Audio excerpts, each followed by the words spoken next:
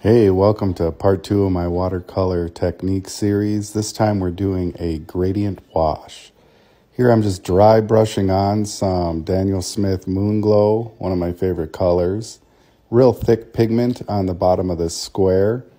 And then you just come back in with clean water and drag that pigment up the sheet.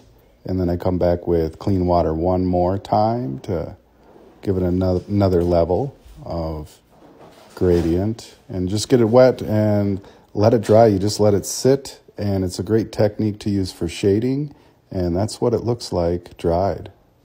Follow for more tutorials.